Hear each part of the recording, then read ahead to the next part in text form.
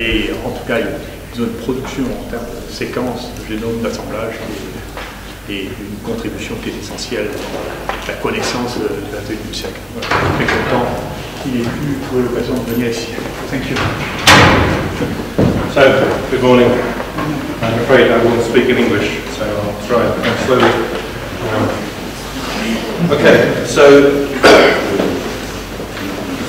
what I want to talk to you about today is how we're using high-throughput sequencing to look at transmission and evolution of bacterial pathogens. And I think the first thing is to get the computer working. Okay. So, the first thing to understand, and of course you all know this, is that there are a lot of different pressures, a lot of different factors that affect a bacterial genome. And those range from random mutation, homologous DNA exchange, so exchanging the same genes with other members of the same species, acquisition and loss of genes, so mobile elements, new genes that are coming in and out of the chromosome, genetic drift, and Darwinian selection. And the important thing to realise is that the impact of each of those processes varies over time. Each of them will vary differently. So at some time scales, some factors will be more important, and at other time scales, other factors will be more important. And so that means that if you want to separate out, if you want to understand what are the processes of selection, what's under selection on the chromosome, or if you want to understand how bacteria are related and therefore work out how they're transmitted, you need to separate out all of those different signatures. You can't just take the whole genome, treat the whole genome as a single entity and expect to understand any processes that are going on. You need to separate out the processes independently. So,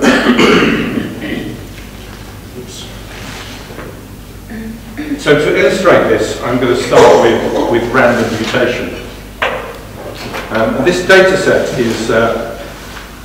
was published a few years ago now, and it was the first data set we generated with the new high-throughput sequencing technologies, where we suddenly sequence large numbers of bacteria at the same time. So up until 3 or 4 years ago, it was expensive and difficult to sequence one genome. And then with new machines and new technologies, we could sequence hundreds of genomes or tens of genomes at a time. And this is the first data set we used. It's from Staphylococcus aureus. But crucially, it's a single sequence type of Staph aureus, ST239. Now, when I say a single sequence type, that means that by standard typing technologies, by MLST, all of these strains are identical.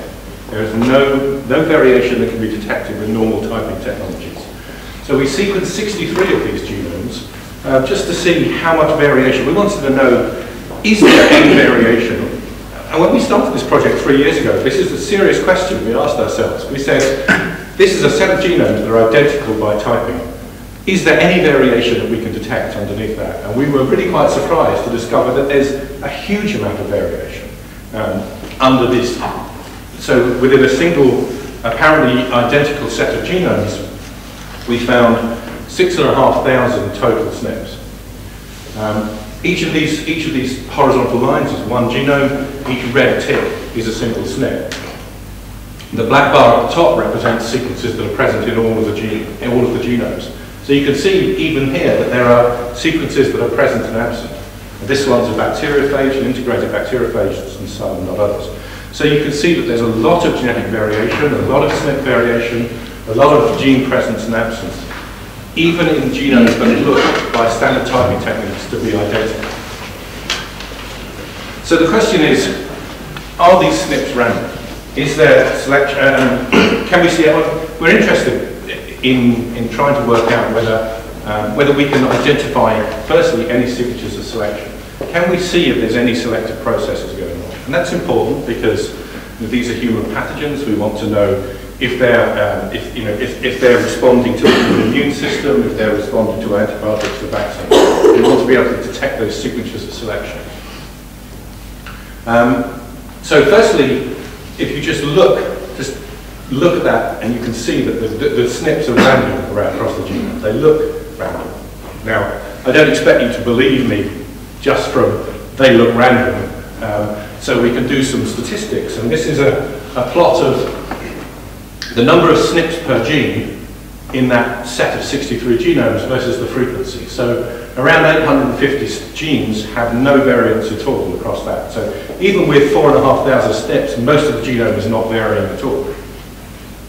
But the number of SNPs per gene drops off very, very rapidly and in an almost perfect Poisson distribution. So if you plot that, this is a log scale, you can see pretty much a linear drop-off in SNPs per gene. And that says that the SNPs per gene, the distribution of SNPs across the genome is effectively random.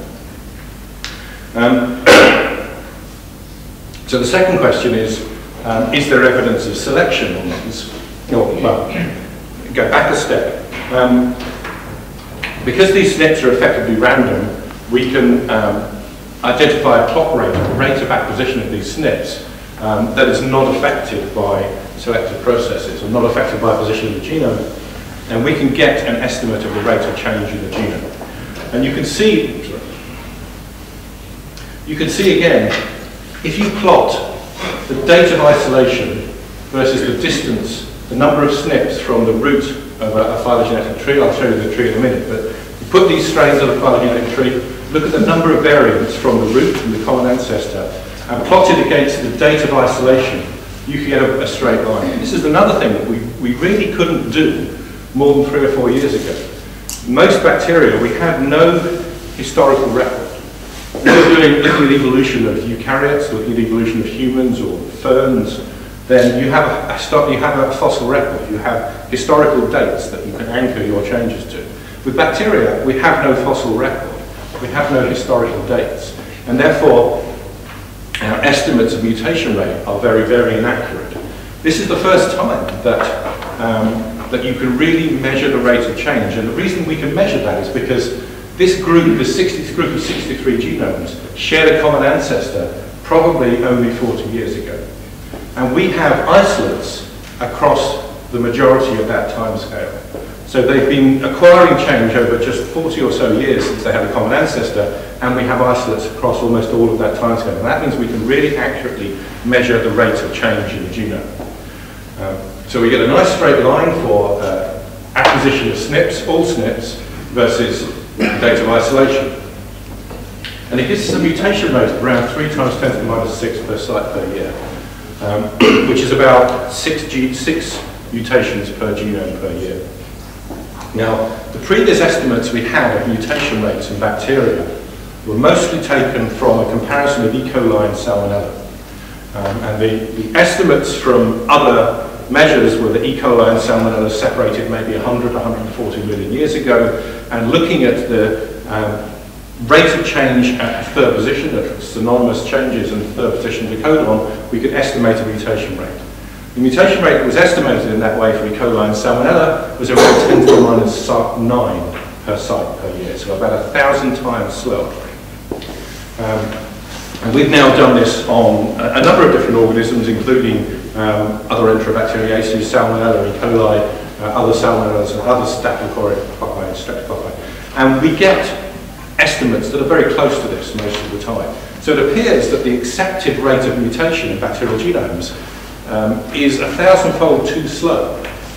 And the reason for that is that it makes the calculation of the mutation rate based on, you'll see in the textbooks, based on this difference between Salmonella and E. coli, is based on the assumption that third position changes are neutral, that synonymous changes in the codon are neutral. And of course that's not true. We know that's not true. If you look at the E. coli genome, you see large numbers of biases. You see codon biases, tRNA selection biases, GC utilization biases, a huge number of biases that affect the chromosome, all of which act on the third position. And if you can see them in the chromosome, then they must have been selected for. So selection does act at the third position. It acts more slowly, but it does act over very long time periods.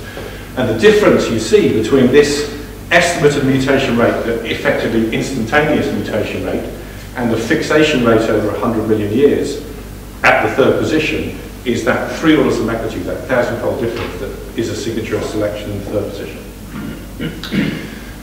So if we wanted to look for selection occurring in these SNPs, so we've got 4,500 SNPs in the core genome. We want to know, are any of them under selection or are they neutral? The first thing that you normally do is measure this ratio DNDS, the ratio of non-synonymous changes to synonymous changes. And if there's more non-synonymous changes than synonymous changes, more codon changing changes than changes in the DNA to keep the codon the same, you assume that there's some form of positive selection going on. And if the DNDS is very low, if there's more synonymous changes, you assume that there's purifying selection acting. But if you look across this set of genomes, you see the DNDS is very high, which might suggest positive selection. Now this graph is measuring that DNDS across the genome for every pairwise combination of those 63 genomes. And it's plotting the DNDS here, which you can't read, but this is DNDS here, versus the distance between each pair of genomes in terms of synonymous SNPs per site. So you can assume that this is a measure of time, the distance between each pair of genomes, and this is the DNDS. And what you see is as the genomes get closer and closer together, the DNDS becomes 1. And what that means is that as these SNPs arise in the genome, there is no selection occurring. The synonymous changes occur just as frequently as non-synonymous changes as they occur in the genome. And then over time, the synonymous changes, the non-synonymous changes start to be purified out of the population, and that's why this graph drops away. So synonymous changes are not instantaneously selected against. There's very little instantaneous selection going on. Selection takes time. And this graph, this drop-off, is a measure of selection acting at synonymous changes.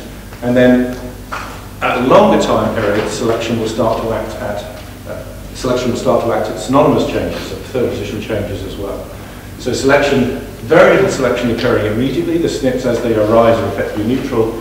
Non-synonymous changes are purified out by selection over time, by purified selection, and then subsequently selection starts to act at synonymous changes. So this means that you can't use those standard measures of ratios of non-synonymous and synonymous changes to try and infer selection, because as the mutations occur, selection is not acting. So most of those 4,500 SNPs are random noise. So how do you pick out the interesting bits of selection that must be going on from that background of random noise? One way is to use the structure of the tree. So this is a phylogenetic tree that's built from those 63 genomes. And virtually all of the 4,500 SNPs fit the same tree. And that means, again, that the SNPs are occurring randomly. They're occurring randomly, they're getting fixed in different branches as the branches separate on the tree. And there's very little evidence of SNPs occurring independently. Because we've now got this tree, and because most of the SNPs fit the tree, we can look for the occasional SNP that doesn't fit the tree. So if we find the same SNP occurring randomly here and here, then that's very unlikely to have happened by chance. We've seen that most genes have no SNPs at all, that the SNPs are occurring effectively randomly across the chromosome. Therefore, if you see the same SNP arising independently, it's almost certainly under selection. There are actually 38 SNPs out of the 4,500 that don't fit the tree. And of those 38 SNPs, 11 of them are known changes associated with drug resistance. So where selection is acting on the chromosome, it acts very rapidly, and you can see it happening. You can see it happening by looking for independent mutations arising in separate parts of the tree. So the other 27 mutations are probably important as well. If we look at where these SNPs are occurring in the chromosome, this is all 38 SNPs. The drug resistance ones are marked out in yellow. What you can see is that there are clusters of SNPs. Here, for example, you've got 2 SNPs that are associated with trimethoprim resistance. And then within 20 or 30 bases or so, or a few hundred bases, you've got other SNPs that are synonymous changes and probably not under selection, but are linked. So that's probably the signature of recombination. Selection is the drug-resistant SNP has arisen on one branch, has been transferred to another branch or a recombination. But the other SNPs are probably point mutations. So we can use this method to go and look for evidence of recent selection in other trees. This is 59 isolates of Mycobacterium tuberculosis from a Beijing clone. You can see virtually 11 and nearly 12,000 SNPs. They all fit a single tree. There are these are the only SNPs that don't fit that tree. Again, very, very clear evidence of selection occurring. And you can see drug resistance, but you can also see this SNP. This SNP is not known to underlie drug resistance. It's only ever seen when one of these RPOB mutations is present. And so we believe this one is a compensatory mutation that's giving additional fitness when point mutations occur for rifampicin resistance. We can see, I'll skip that, but if you look, this is in Clostridium difficile, this is with 151 isolates, about 4,000 SNPs, again a very, very recent clone of Clostridium difficile, the O27 clone. You can see, again, very, very few SNPs that don't fit the tree. Of these 3,500 SNPs, these are the only ones that don't fit the tree after we've removed a few large recombinations. And what we can see is, again, drug resistance, but also, we're starting to see here, surface proteins, two-component sensor regulators. This is the major surface protein, SLPA, and other membrane proteins. And this is almost certainly evidence of selection by the immune system. So you're getting point mutations, you're getting changes in surface protein, selection by the immune system. So what I'm trying to say here is that only by identifying all of the random change and separating out the random mutation from the non-random mutation can you start to identify selection. So you have to separate out, identify all the random change and separate out the non-random change in order to identify that. So this is a phylogeny of Streptococcus pneumoniae 23F. Again, 23F is a recent clone. It's probably only 40 or 50 years old. It's also called PMEN1, or it's an identified multi-drug resistant clone that almost certainly arose about 30 or 40 years ago. So we took 250 isolates of this 250 isolates of this clone from around the world, and we sequenced all of them when we built the tree. And this is the tree that we've got from those 250 isolates. And you can immediately see it doesn't look like the tree I showed you earlier. It's a very odd tree. You've got very long external branches, very short internal branches. You've got short external branches and long internal branches. It's a complete mess. And this is a signature of another process that's going on in the genome, homologous recombination. So if you look at where the SNPs are, firstly, if you try and plot root to tip distance against state of isolation, as we did before, you find no relationship at all. There doesn't appear to be any relationship, no clock, in the acquisition of the SNPs in the genome, which again is very, very surprising. If you look at the genome and see where these SNPs are, you see two types of SNP. You see the occasional SNP that's occurring randomly around the genome, and then you see these very tight clusters of SNPs. So this is a signature of homologous recombination. This is a few kilobases of DNA that have come from another strep pneumoniae, another sequence type of strep pneumoniae. It's the same genes in the same location in the chromosome. It's homologous recombination, but it's brought in variation from another part of the chromosome. So you can see that's very, very obvious. It's very clear. And once you know it's there, you can go in and iteratively remove all of those blocks of recombination. And so by separating out the SNPs that have been brought in by recombination with the SNPs that have been acquired by point mutation, you can start to build a tree based just on the SNPs that have arisen by point mutation. You get a much more robust tree. You get a very strong straight line between date of isolation and root to tip distance. These are the non-recombined, the random SNPs, so these are the recombined SNPs. You get a date of origin of this clone around 1970, which fits in with when we know these multi-drug resistant clones arose. We get a mutation rate in the chromosome that matches the mutation rate we saw in Staph aureus.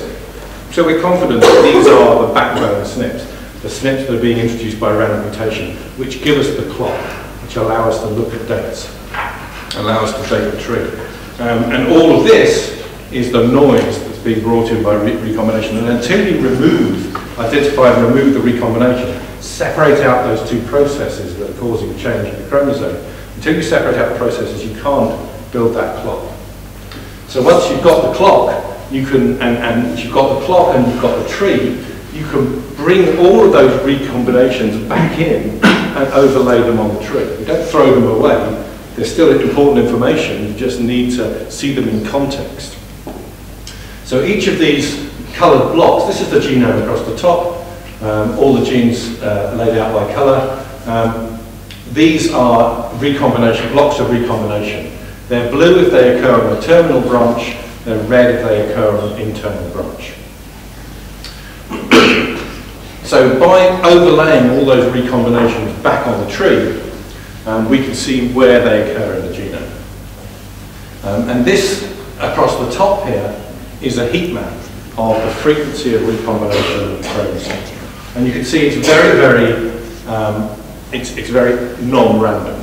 Some parts of the chromosome appear to be recombining much more frequently than others.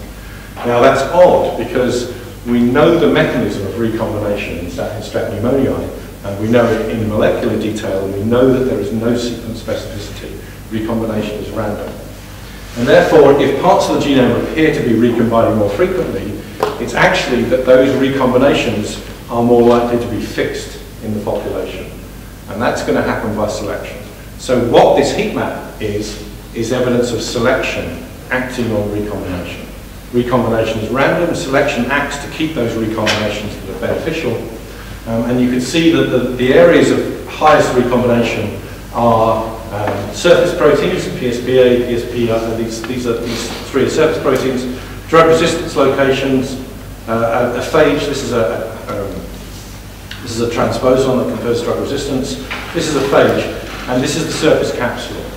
Now, Strep pneumoniae is quite intriguing as an organism because it has 90 different surface polysaccharides, all of which are encoded at a single locus in the chromosome. And it switches its surface polysaccharides by switching in and out the genes at that locus in the chromosome for other versions that exist elsewhere in the species. So this is, again, a signature of switching your surface structures, switching your surface polysaccharides and surface proteins, almost certainly in response to the human immune system. So this is immune evasion.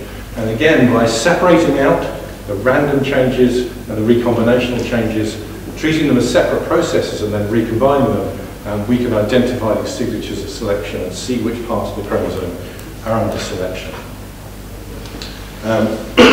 This is looking specifically at these serotype switches, these surface polysaccharide switches in Strep pneumo. This is the capsular locus, it's about 20 kb with about 20 or 30 genes. The different capsules are always encoded in this part of the chromosome. To switch the capsule, it starts off with a surface polysaccharide called 23F, and it switches to these different ones. All within this tree, these are all switches that occur. This is the block of the chromosome that's recombining to do that. So we can see multiple switches from 23F to 19A to 19F, etc. So this is important because the surface polysaccharide is the target for the vaccine against Strep pneumoniae. So there's been recently introduced a conjugate vaccine called Prevnar, which targets 7 of those surface polysaccharides. And people are bringing out new vaccines that target more of the surface polysaccharides. But we know Strep pneumoniae as a species has access to 90 different surface polysaccharides. So if you vaccinate against the 7 most common, what happens to the population? Does it switch its capsule, or is the population just knocked down? So this is the reason we looked at 23F is because it was one of the components of this new vaccine. So if we look at all of the isolates in our tree from North America, we can see that we have isolates of 23F and 19F, which are both covered by the capsule, and also switches to 19A, which is not covered by the vaccine. And if we look at within our tree, the dates of these isolation of these strains, we can see that the vaccine types were isolated mainly before the introduction of the vaccine in the year 2000, and this group of non-vaccine types were isolated after the introduction of the vaccine. So it looks quite obvious that if you introduce the vaccine, it switches its capsule and uses a different capsule to avoid the vaccine. But we can test that because of the process we've gone through of getting a really robust tree and getting accurate dating within the tree, really identifying which are the random changes that give us the dating. We can date accurately each of the branches within this tree. So we know that this switch from vaccine to non-vaccine capsule must have occurred on this branch. And we can date that branch. And we get a date of before the introduction of the vaccine. So this capsule switch did not occur in response to the vaccine. The capsule switch had already occurred in the population.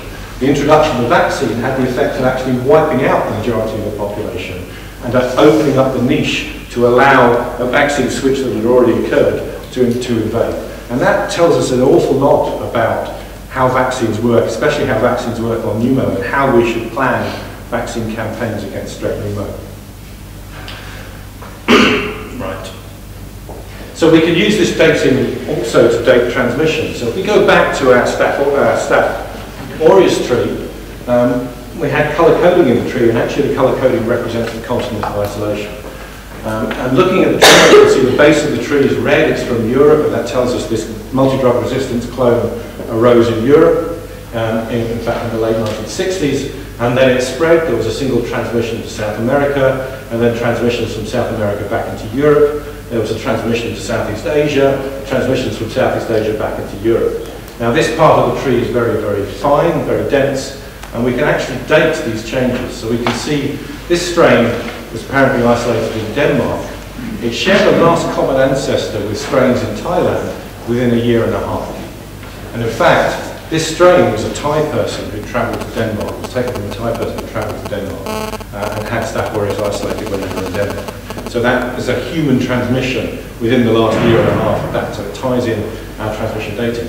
We can see this strain here was representative of an outbreak of Staph aureus that occurred at an intensive care unit in London. And we could date the introduction into England to within at least the last 9 years from Southeast Asia. And that will become important later on. But it's knowing which are the random changes, building an accurate clock that allows us to make these dating estimates. So I'm going to switch to another organism, to Vibrio cholera, and show how we can use particularly this ability to date these trees to understand transmission within cholera. So cholera is a really interesting disease. It was actually the subject of the first ever epidemiological investigation. So there was an outbreak of cholera, as there was frequent outbreaks of cholera in London in 1854, and this chap, John Snow, decided to try and find out where the outbreak had come from. Now at that time, this is before Pasteur, this is before Koch, nobody knew that bacteria, nobody knew of the existence of bacteria, and certainly didn't know that they caused disease, and the prevailing theory of cholera and plague was the miasma theory, that cholera and plague was caused by bad odours in the air, or miasmas. There's a group of people who still believe that, and they're called homeopathists. I would avoid them very much, if you can. So we now know that these diseases are caused by bacteria, and John Snow was one of the first people that allowed us to look at that. So what he did was he looked at the outbreak and he mapped each of these ticks. This is in Soho in London. Each tick represents a case of cholera. And he looked at these cases of cholera after putting them on the map and noticed they all centred around this, which is a water pump. Now, being a good epidemiologist, he didn't just to say, well, they're all centred around the water pump, therefore it's coming from the pump, because of course it could easily have been the bad odour from the water pump. What he showed was that he went and looked for the things that didn't fit the pattern. He found a number of cases of cholera in other parts of London that weren't close to this pump. And he investigated each case, and in each case, the people who had come down with cholera were getting the water from this pump. So there was an old lady who lived in another part of London, preferred the taste of the water from this pump, and sent her servant out every day to go and get the water from the pump, and she came down with cholera. There were a bunch of school children from different parts of London who all attended the school near here and were drinking the water. So the story goes that John Snow persuaded the local people to remove the handle of the pump, and the outbreak went away. So So the first epidemiological investigation. But cholera is still a very important disease. It's 3 to 5 million cases per year with a high mortality rate, which is extremely frustrating because cholera is very, very easy to treat. You don't need to die of cholera. You just need oral rehydration, not with water, but with salt solution, salt and sugar solution, intravenous fluids and antibiotics if the disease gets really bad. And actually one of the most effective interventions for cholera is this thing called the Bangkok bed, which is effectively just a tarpaulin with a hole in the middle and a bucket under it. And what this means is that it seems very crude, but it means is firstly, the patient doesn't have to get up and walk around and spread the disease further, and secondly, you can accurately measure the amount of fluid the patient is losing and thereby rehydrate them with the right amount of fluid. And it's an extremely effective intervention. So if you look at the organism that causes cholera, Vibrio cholera, it's a really, really common organism. You will find it anywhere. You go to brackish water off the coast, you will find Vibrio cholera in the water. There's 200 different serogroups, a hugely diverse species, and you can find it anywhere you look. But what's intriguing is that epidemic cholera appears to be only caused by 2 out of these 200 serogroups, O1 and O139. O1 is split into 2 biotypes by biochemical test, classical and L-Tor. So you have an epidemic disease, and cholera is clearly an epidemic disease. You get epidemics predominantly where you get breakdown in sanitation after earthquakes, war, other things. So you have an odd situation. You have a disease that's clearly epidemic, but also appears to be a response to breakdown in local conditions. So the question is, and the underlying question that's sort of driven cholera research is, when you have an outbreak of cholera, is it transmitted or is it caused by whatever local strain happens to be in the water? If you look at the history of cholera, as far as you can tell, there were 5 pandemics since the beginning of the 19th century. There was a 6th pandemic, which is well documented from the turn of the century through to about 1923, and we know this was caused by the classical biotype of O1. And that's referred to as the 6th pandemic, and we have samples from that time. There was a gap where there was a pandemic-free period, and then in the early 60s, there was what's called the 7th pandemic, which arose and spread for about 1961. And if you look in the literature, then more and more variants turn up. People study cholera, they say that there's an atypical L-Tor, there's a new hybrid this, and a new variant that. All these apparent new types of cholera turning up. And the question is whether these new variants, this one's a capsule switch to O139, are they new pandemics or are they new variants? So what is the underlying question is, what is the relationship between the disease-causing biotypes? And when you get new cholera outbreaks, are they due to local arisals of whatever strains in the water at the time, or are they due to transmission? So we tried to address this by getting a global collection of 136 new genomes, sequenced 136 genomes from around the world, and combined it with about 18 previously published genomes. And we had both L-Tor, the 7th pandemic strains, and classical 6th pandemic strains in there. And this is the tree that we built. And now there are 154 strains on that tree. It really doesn't look like there are 154 strains. And the reason is the vast majority of the strains are in these 2 tiny little bushes on either end of this. This is the 7th pandemic, and this is the classical O1. So what this represents, all these sporadic few strains represent the broad diversity of the cholera species. And these 2 tiny clusters represent the epidemic, the 6th pandemic and the 7th pandemic strains. And what it shows you is that they are single occurrences, single arisals of epidemic strains, and independent arisals. Something has happened independently that led to the classical O1s and to the O139s. And it may be as simple as the acquisition of the cholera toxin. The cholera toxin sits on a bacteriophage, and you know it can come in around the chromosome. 2 independent events that led to these 2 pandemic clones. So we concentrated now just on the 7th pandemic. Now there's very, very little variation in the chromosome. only about maximum 250 SNPs between any two pairs, so it's a very, very recent clone. And if we plot date of isolation again against root to tip distance, we see a very, very strong straight line, which tells us, as we've seen before, that most of these mutations are random, and we're getting a very accurate clock rate from this random mutation. There's one strain that sits out here. We're not quite sure whether it's a hypermutator or whether it's just a heavily passage lab strain. But we do have strains going back to the 1940s, the 1930s, which gives us, again, this very long time period relative to the depth of the tree, which is what gives us really accurate dating within the tree.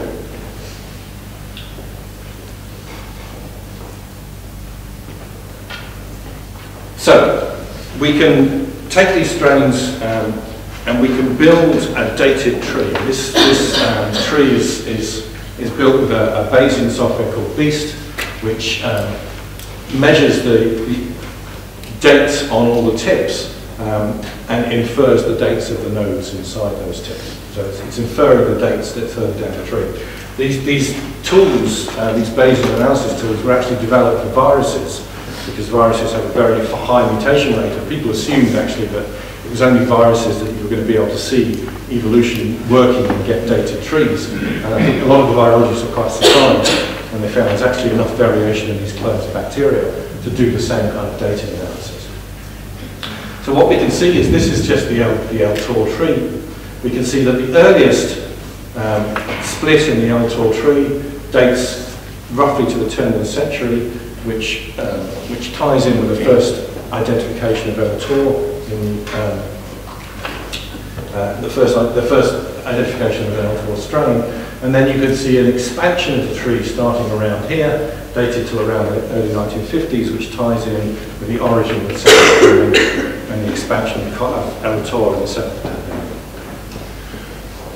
If you try and cluster these strains, you come up with 3 clear clusters, and the 3 clear clusters have got separate dates. There's an early cluster, a middle cluster, and a late cluster. And the origins of these, the last common ancestor between these clusters are marked down here. Now, if we overlay on top of this the location information, the place in the world where these strains came from, we can start to get an idea of how the transmission occurs. So this is, again, a dated tree. If we look at, for example, the African strains in this tree, you see some African strains here that are part of this first cluster. This represents an outbreak in Africa. The outbreak comes to an end. There's a second outbreak in Africa here. And what you can see is that these strains are not directly, they're not coming from these strains, they're not directly descended from these earlier strains in Africa.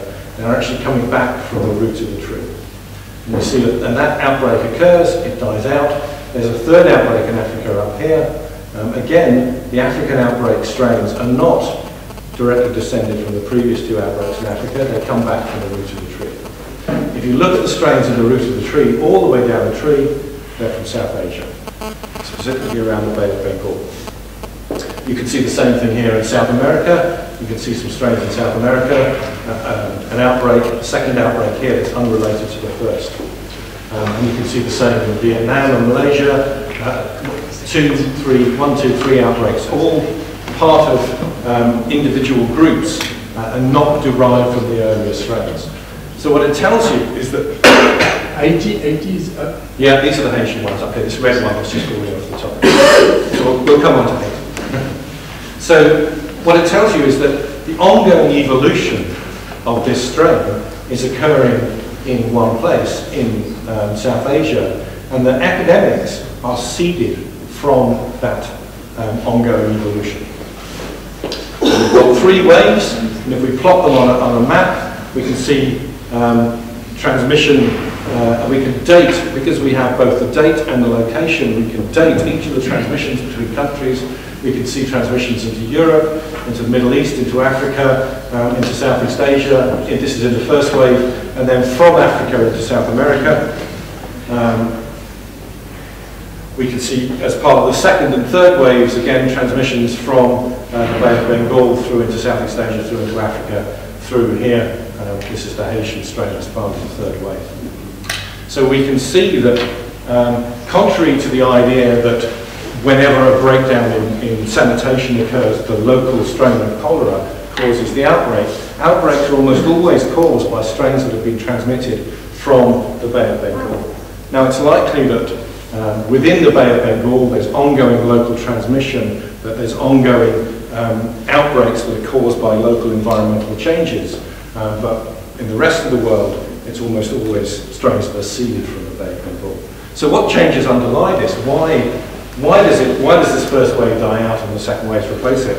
Well, the one switch that's very, very clear is that at this point in the tree, all of these strains, virtually all of these strains downstream are multi-drug resistant. So it appears that they've acquired multi-drug resistance at this point, and that has allowed strain replacement of the new strains to spread out.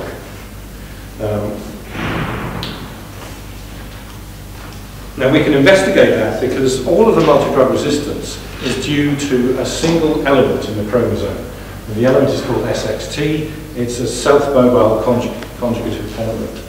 It's quite large, it's about 60 kb in size. These are all of these 154 strains. This is the SXT element, just that element in the chromosome.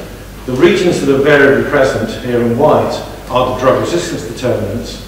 The regions in blue that are present in all the strains are the conjugative apparatus, the bit that makes the thing move around.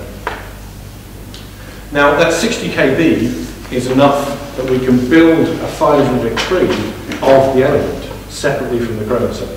So we can pull the element out and say, what's the evolutionary history of this element? Is it the same as the chromosome, or is it different? And actually, it's completely different. It has a completely different structure than the tree. You can see very, very tight clusters separated by deep branches. And even more importantly, these deep branches are much, much longer than the branches in the chromosome. The snip rate in the SXT element is 100 times more than the snip rate in the chromosome. That doesn't mean it's mutating faster, it means it's older. It's 100 times older than the chromosome of the L-Tor region. So these are just L-Tors.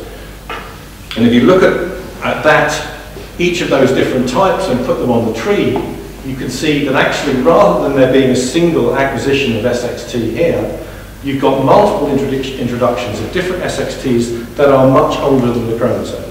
So you can see the evolutionary history of the mobile elements separate to the chromosome.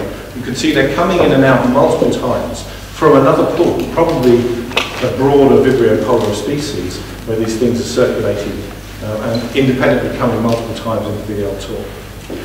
So this becomes really interesting, because it's this mobile element and others like it, the phage that carries the cholera toxin, the phage associated with it, that are currently used for fighting cholera. So if you look at the cholera tree and you look at the mobile elements, you can see lots of mobile elements coming in and out different branches of the tree.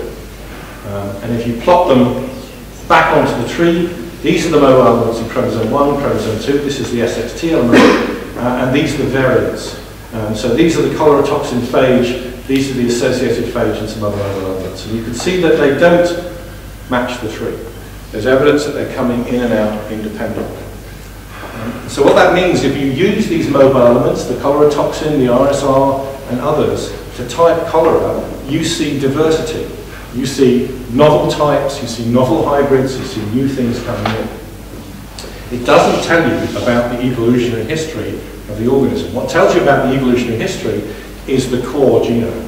These organisms are bacteria, they're dividing by binary fission, and they're spreading by movement from place to place. And therefore, if you want to trace the transmission of the organism, you need to look at the core chromosome and not at the mobile elements. The mobile elements will give you a completely different idea of the evolutionary history as with the SXT. So one of the reasons that people see so much diversity in cholera is because they're looking in the wrong place. They're looking at the diverse elements and not at the core. And again, it comes back to what I said at the beginning. If you want to understand selection, you want to understand transmission, you need to identify all the different processes that are going on in the chromosome, separate them out, treat them independently, and only then will you understand how they all interact.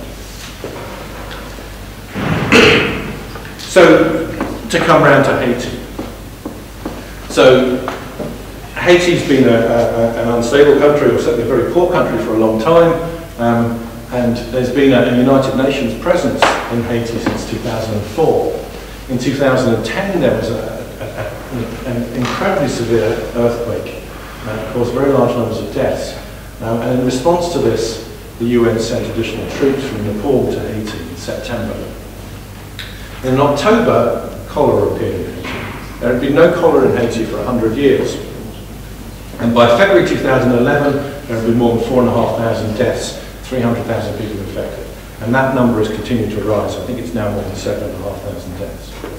So this brings us back to our question of where does cholera come from? Is it the local strains in the water? Is it the earthquake causes a breakdown in sanitation? The local strains that are circulating in the water cause an outbreak of cholera? Or is it introduced? Has it been transmitted from elsewhere? Well, the first thing we can do is look at where the cholera cases occurred and when. We can go all the way back to John Snow in 1850 and draw a map of the cholera cases. These are all the early cholera deaths in green. And if you look at the dating of those cholera deaths, there's a clear increase in data, increase in time from the top of this river, the Artibonite River, down. The camp where the Nepalese peacekeeping soldiers were is just here, adjacent to where the first death occurred. And there was evidence that there was a breakdown in sanitation in the camp. So even without any molecular biology at all, it's the best guess from the epidemiology is that the cholera outbreak actually didn't start from the local horizon in the coastal waters. It started from an event that occurred at the UN camp and then spread downstream. Now, if you go back to our tree and look where the Haitian strains are, the Haitian strains are here. They're completely embedded within lots and lots of recent strains from Southeast Asia. We can't be more accurate than that. So from this tree, we can use our dating. We can say that the Haitian strains last shared a common ancestor with strains from Southeast Asia within the last, I think, 6 years from this tree. So it means that if it was in the local water, it can't have been there very long. But your ability to trace the origin is entirely dependent on the context.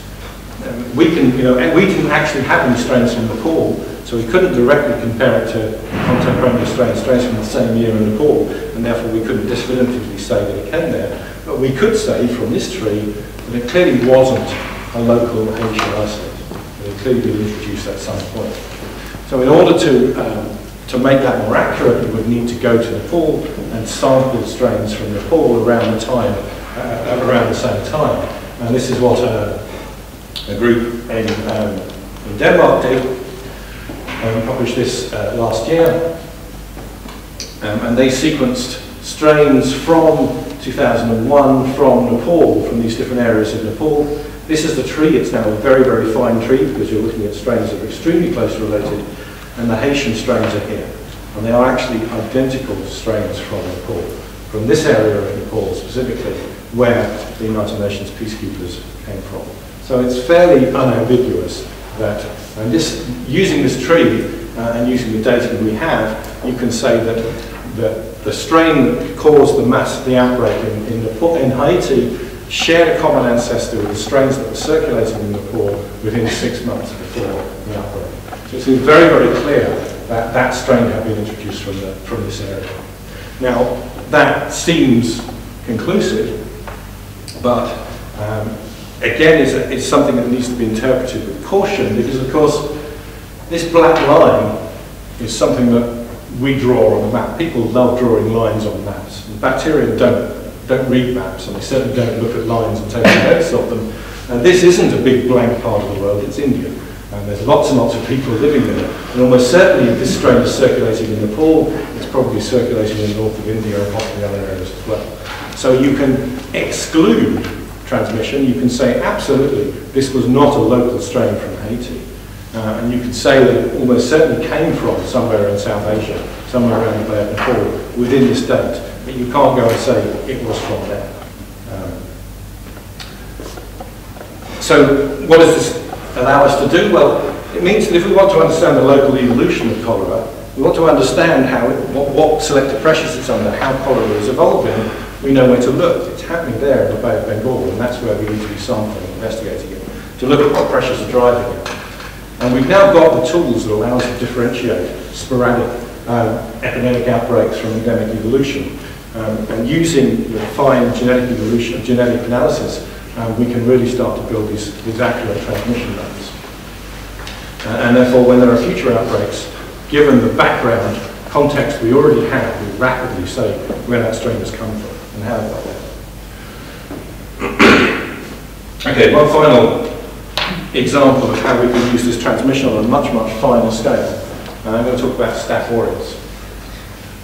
So Staph aureus, we talked about before. Staph aureus is actually a widespread, it's a widespread component of the natural biota. And people think of it as a pathogen, but of course it's not a pathogen, it's a commensal.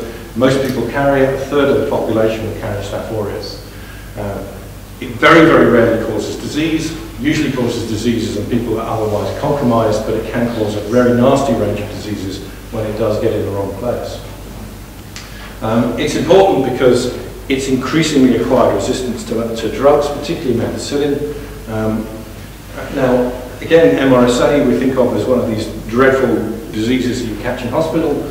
1% of people carry MRSA normally most of the time without causing disease. So a few of you in this room will almost certainly be carrying MRSAs on your skin or on your nose. And it's almost very, very unlikely to cause disease. If we look over the last 20 years, there was an epidemic of MRSAs within UK hospitals. Starting from the 90s, this bar graph is the proportion of MRSAs within the hospital, and you can see the proportion of MRSAs of Staph aureus shot up. About this time, the government noticed and decided it needed to bring down the rate of MRSA and introduced mandatory hand washing and other targets that brought down the rate of MRSA in the hospital. This is the absolute number of bacteremias now coming down. There's still too many, and we still want to prevent MRSA infections, particularly MRSA bacteremias occurring in hospitals. But the problem is that MRSA is a common organism. And if you have a large hospital, people will constantly be bringing MRSA into the hospital. So if you want to work out whether you've got an outbreak in your hospital, you need to differentiate the strains that people are constantly bringing in from strains that are transmitted in the hospital. And that's actually particularly difficult because virtually all of this expansion of MRSA in the UK and also in North America and other parts of the world was down to 2 clones, the MRSA15 and MRSA16. And these clones are not distinguishable by normal typing technologies. You can sometimes see differences in antibiotic resistance pattern, but if you try multi-locus sequence typing, PFG mostly, very, very little variation. So you can't tell the difference. If you have 2 patients in the same ward with MRSA, mostly you can't tell the difference between them. You can't say whether they brought it independently or whether they transmitted it. So this is where we think whole genome sequencing gives us sufficient resolution. You saw at the beginning that a single sequence type of MRSA does have a huge amount of variation within it, and it acquires SNPs at around 6 SNPs per year. So there is enough resolution to start differentiating the strains. And even more importantly, we now have new sequencing technologies that allow us to sequence very, very rapidly. So we think that we can start to sequence routinely all MRSAs within the hospital. In fact, we're now doing that within our London hospital. We're sequencing every single MRSA as they go through the hospital. Every patient that's false positive for MRSA is sequenced. So we wanted to show that our sequencing-based typing would give better resolution and more accuracy than the standard typing. So we looked at an outbreak of MRSA that had occurred on the special care baby unit in our local hospital. And we chose this outbreak. It had happened 6 months before we did the analysis. We chose this outbreak because the infection control team at the time couldn't say whether it was an outbreak or not. They really weren't sure. What happened was 3 babies showed up with MRSA at the same time, and this triggered an investigation. And the infection control team looked backwards and found a number of other babies that had MRSA on the same ward previously, and actually as they were doing the investigation, another baby turned up with that MRSA. And they looked at it and they couldn't say that it was an outbreak. They couldn't be sure because there were gaps in the transmission chain where there was no MRSA on the ward, and some of the early strains had a different antibiotic pattern, antibiotic resistance pattern. So they did what they needed to do. They deep cleaned the ward, they put in place enhanced control procedures, and they thought that if it was an outbreak, they brought it to a close. So we took these strains because they were a good test. You know, we could say, were they an outbreak or not? We could test our technology. So we sequenced all of these strains and we built a tree. Now each of these concentric circles represents one SNP difference. So 2.5 million base pair chromosome, 1 base pair change. And we're confident that we can accurately call those single base pair changes. So you can see that these are all part of an outbreak. They're clearly very, very tightly related, and they're all related to each other. So we answered the first question. This was clearly an outbreak. So we then decided to see whether this outbreak had spread any further. So the local hospital, the microbiology department, also deals with the whole hospital, and it deals with local doctors as well. And we pulled out every MRSA from the hospital and from other doctors in the area. And at the same time, we checked those that had the similar antibiotic resistance pattern, and we sequenced there were 20 of them. And we saw that there were a number of others that when we sequenced them, were clearly again part of the SAM outbreak. So most of these were, some of these were in the hospital, some of these were in the community. And when we looked for links between these people, we found that every single one of them could be linked back to the special care baby unit. For example, this man here is a partner of this woman here. This woman was on the same ward as this woman. This woman had a baby on the special care baby unit. All of these people had previously swabbed negative for MRSA, but subsequently became positive. And you can see that chain of transmission. This was a partner of this woman who had a baby on the special care baby unit. In each case, we could see the links. And if you look, for example, at this baby to the mother to the partner, you could see the direct links in the tree. So we'd seen that the epidemic had spread further. So we'd gone from a retrospective analysis, looking at this outbreak, to a prospective analysis, trying to find out whether it had spread further. But we were still looking at historical isolates. And then the people on the infection control team on the ward said, there's a new baby on the ward with MRSA. And now there's been a 2-month gap between this baby and the last baby that was positive. So previously, it would have been discounted. There's no way this was part of the outbreak because there's too large a gap. So we sequenced this baby. Within 48 hours of a positive swab, we had the sequence analysed and we put it back in the tree. So 24 hours to grow the strain on the plate, 24 hours to do the sequence analysis. And we went back to the hospital and we said, this baby is clearly part of the outbreak. And because you've got this huge gap and because of the other things going on the ward, it's almost certain that somebody on that ward is carrying this MRSA strain. And so we took this data to the infection control team, and they took it to all the staff on the ward, and all the staff on the ward volunteered to be screened for MRSA. 154 staff were all swabbed for MRSA. One of them was positive. Now that's not uncommon, not surprising. 1% of people carry MRSA, so that's not surprising. So we sequenced, again, within 48 hours of that swab from the hospital worker, we sequenced that. And we showed, actually we sequenced 20 strains from that hospital worker because we assumed that they'd been carrying it a while and there might be some diversity.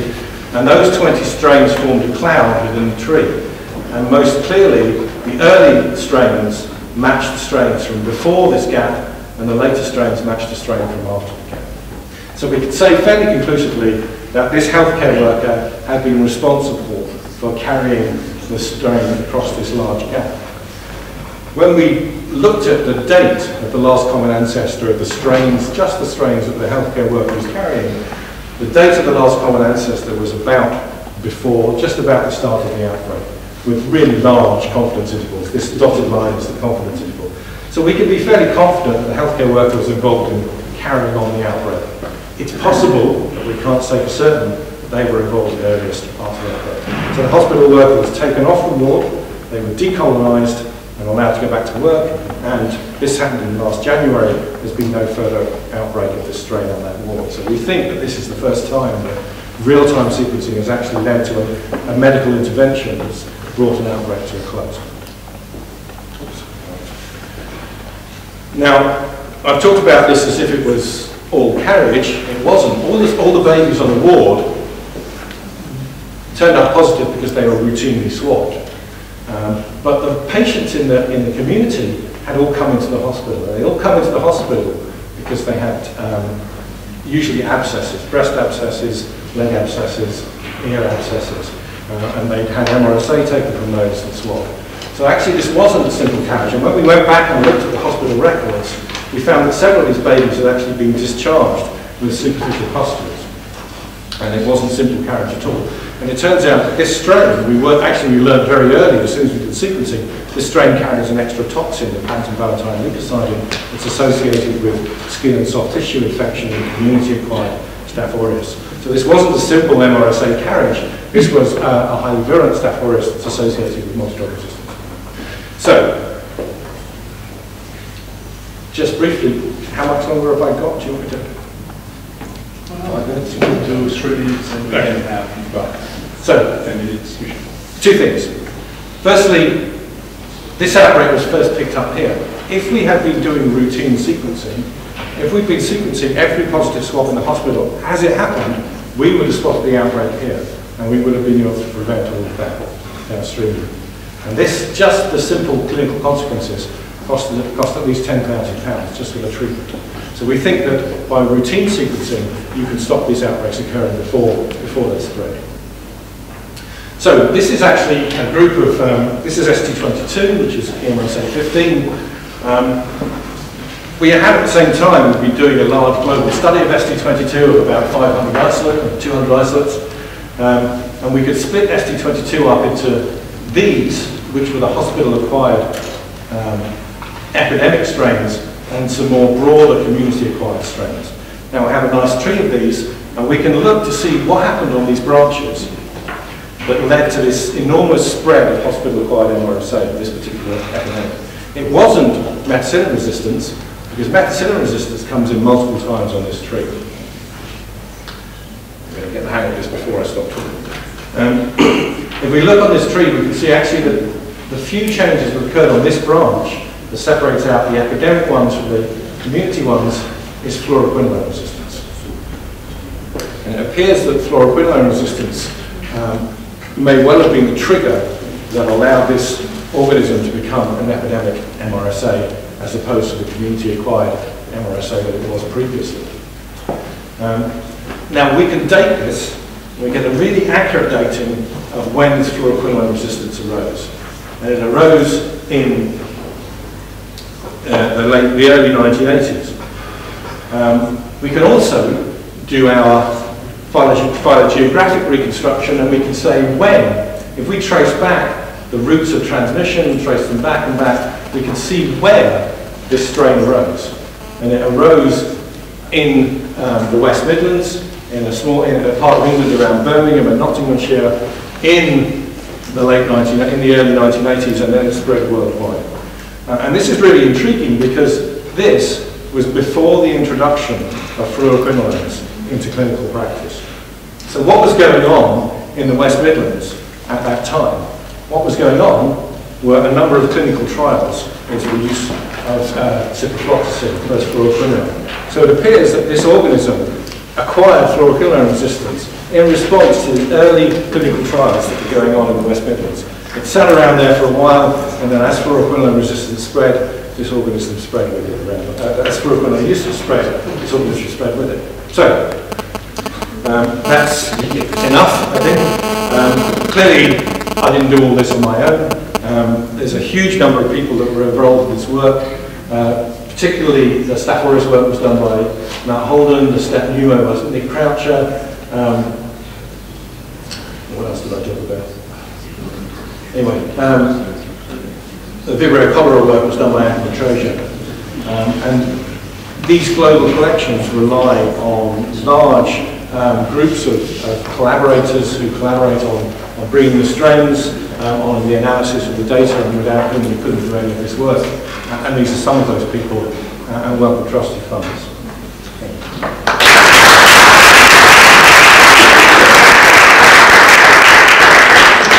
So very interested here in the cholera study. So the guy who makes the epidemiological investigation in IT from Marseille. Yes. It's Renaud Pierrot, and it's a big, very interesting. It's a big ideological fight between people saying that it comes from the environment, and it comes from the eating of the planet, and it comes from El Nino, and so on. And that was very, very strong. And it's not finished yet. It's not finished. No. And when we sent the paper to the Lancet, the paper was very clearly describing the epidemiology and so on. They don't even send it out for review. And this was published later, emerging infectious disease. But they didn't want even to see that. And interestingly, at the same time, they accept the paper on the prediction by modelization of what cholera is going to be, which never happens because prediction never works. But it was very, very interesting. It was the same story, and I wrote them, you are always wrong with cholera. You were wrong with snow. You know, they tried to kill us. When he wrote that in the 19th century, Lancet tried to kill us. I said, you're always wrong with cholera. It's a very political field. It is a very political field, and that does distort the science. And all the video show was claiming this was not true because they don't want the United Nations to be involved, of course, because this was the I think it's been obvious that for some time from several different strands, but I think the epidemiology absolutely. I mean, the epidemiology itself, but the molecular biology makes it so clear. Because Renaud believes that they have to release, it was in the tank, all the vessels. And he thinks that to get such an outbreak, they have to release probably 1 cubic meter of vessels at the same time to get such an attack rate. Probably people were sick and not saying anything.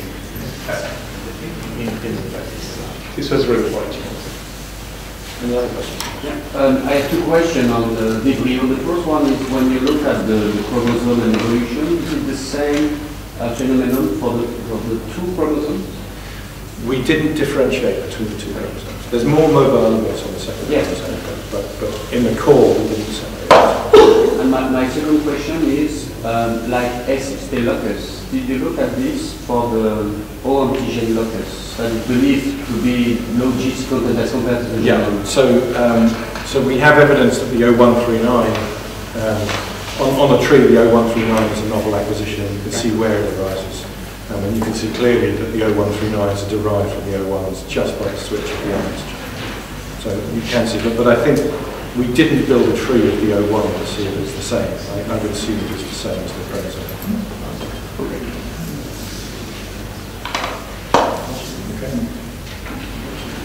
Did you sequence from you sequence only strange from patients or also from the environment?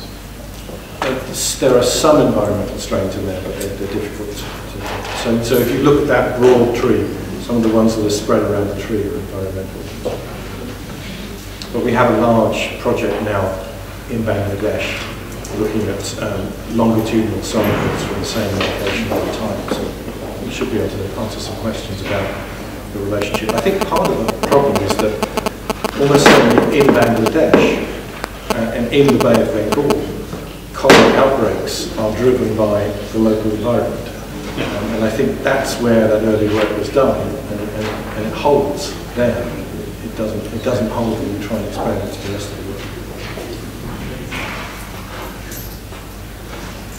Yes.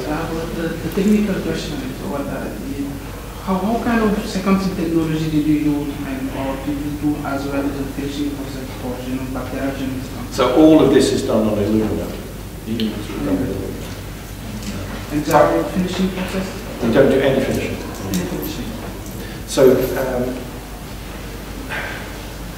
So part of the reason is that it's too expensive. And if we want to look at large populations, we have to accept we're going to lose some information, because what we're really interested in is the core that gives us the underlying phylogeny. So we do two things. We tend to map sequences. We find a good reference, and we have a lot of good references, and we map the reads to the core to call variants. Now that's extremely accurate. We're confident that our false positive rate is below 1 per genome, so it's very, very accurate. And that gives us that robust phylogeny. What we then do is we do a process of building the pan-genome, where we do de novo assemblies, we map to the reference genome, we identify everything novel, we put that into a pan-genome, we map the next one, identify anything novel, put it into the pan-genome, and we can then build up the pan-genome. So once you have the core, you can overlay on top of it all the novel sequences and assemble them separately. So we have the process. But finishing is something that was very necessary, I think, when sequencing was based on cloning in E. coli, because the gaps tended to be quite large, you get whole genes missing. I think our analysis of certainly short read sequencing is because there's no cloning process, there's no cloning bias. And unless something goes seriously wrong with the sequencing, which it does sometimes, your representation of the chromosome is very, very high. So you will lose perfect repeats, and you may lose other high repetitive genome sequences, but the representation of coding sequence is almost complete. And as long as you can cope with the fact that it's not all joined together, then you don't need to go through that process of friction.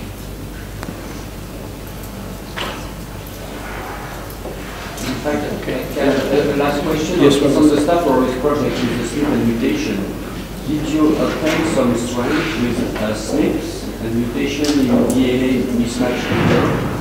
We're not. What is the evolution of the? Not in Staph aureus, but we have seen in other trees. Actually, no, I lied. Not in that tree, but another analysis we did of Staph aureus. It was again an outbreak analysis in the hospital, and we sequenced 12 or so strains, and one of them, most of the strains were 3 or 4 SNPs different, and the other strain was 30 SNPs different. And although it was 30 SNPs different, it was clearly by the phylogeny rooted within the same cluster, so it was part of the outbreak. If you had just said, more than 2 SNPs, more than 5 SNPs is not linked, 30 SNPs is clearly not linked, but if you build a phylogeny, you can see that it's linked to the cluster. And when we looked at the genome, it had a point mutation in not S. So it was clearly a mismatch effect. So we do see hypermutators arising. Thank you very much.